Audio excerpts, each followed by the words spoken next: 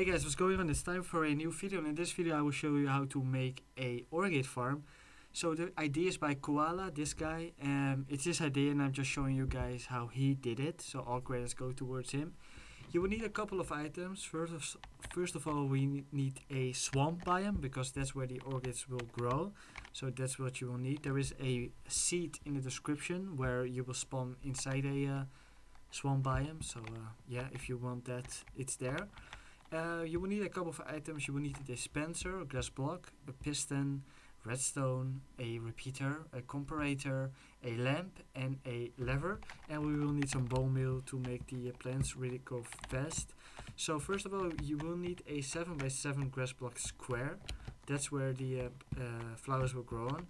And then we will attach 7 piston blocks against the edge of the grass square like this, and we will do the same on the other side, but there will be a square, there will be a block in between, this little space, and you will see later why that is. And then in the behind the pistons we will add some wiring so they can do their job soon. We will do the same here at the redstone. And then we will place a repeater here and a repeater here. Oops. Okay, there we go. Now we will do the redstone wiring. So there is a, I will not really, I will just do it the way he did it, Koala. So you guys should just follow me, because this is the way it's gonna work. We will add a repeater here and a comparator here like this. It must be pointing this way. Turn it on like this. Add a repeater here. This repeater is important because it will make the system work. And then we will place a random block here and place some redstone on top. We will just do the same here, but a little different, because yeah, that's just how the machine works.